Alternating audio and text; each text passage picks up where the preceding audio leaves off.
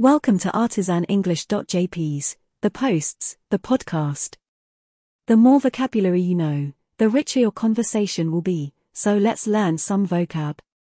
Today we're looking at liquid courage.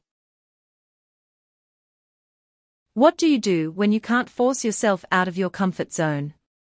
Well, wrongly or rightly, some people will have a glass of liquid courage to help lower their inhibitions. Perhaps a young guy wants to ask out a pretty girl at a bar. Yes, all girls at the bar are pretty, but some enter the bar pretty, whereas others become pretty the longer you stay there. Anyways, that's neither here nor there. Liquid courage is a way to refer to alcohol when you drink it to help lower your inhibitions, so you can easily get out of your comfort zone.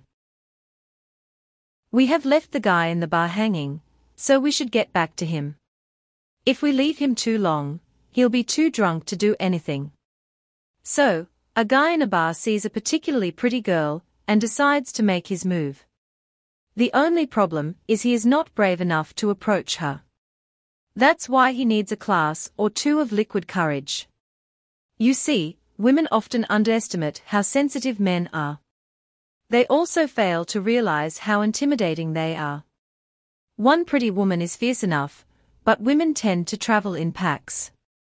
You rarely see one alone, so separating one from the group and then asking her out can be very nerve-wracking for young men. That's why they need liquid courage. You need 1 or 2 glasses to work up the courage to ask, then 3 or 4 more to overcome the embarrassment of being turned down and laughed at by all of her friends. Now, you know why university students consume so much alcohol. Oh, what about the guy in the bar? He had imbibed so much liquid courage that on the way to ask her out, he forgot what he was doing and went to the bathroom instead. Don't forget to like and subscribe.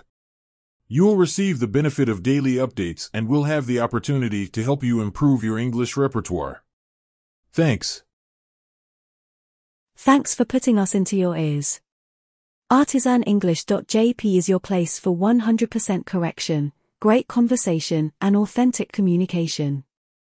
Until next time, maintain your discipline and learn something new every day.